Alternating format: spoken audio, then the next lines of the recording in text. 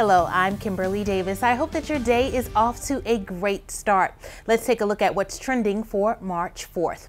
Well, it was indeed a Super Tuesday for former Vice President Joe Biden and Senator Bernie Sanders. Wasn't too shabby either. Both presidential hopefuls picked up a lot of pledged delegates. Former New York City Mayor Michael Bloomberg didn't leave empty-handed. He won American Samoa, but sources say he is reassessing his campaign.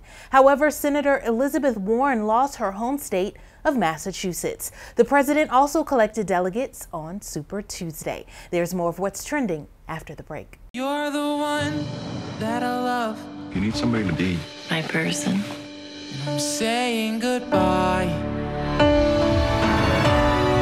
Sorry that I couldn't get to you. Welcome back. A virus epidemic that started in China about 2 months ago is now tightening its grip around the globe. In the U.S., the death toll has increased to 9. Neighboring states, Georgia and North Carolina, have confirmed cases. Meanwhile, the White House is asking lawmakers for $1.5 billion in emergency funding to fight the virus.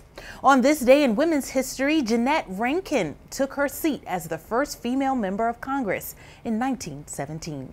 Happy birthday if you're celebrating today. You share the day with Patricia Heaton, Draymond Green, and the late Bobby Christina Brown. Disney and Pixar's Onward is coming to theaters Friday. Rated PG. With all that's going on in politics and the coronavirus, we all need a little reprieve, right? Well, Netflix says it will turn LA into the funniest place on earth, at least for 1 week. David Letterman, Whoopi Goldberg, Dave Chappelle, Amy Schumer, and Sarah Silverman are among those taking the stage during the Netflix is a Joke Fest. The festival will feature more than 100 shows at 20 different venues and runs from April 27th to May 3rd. That's right around the time of my birthday, Keneal. So, hint, hint. I appreciate you watching. Thank you so much for your service. Choose kindness. I'm Kimberly Davis, and have a great day.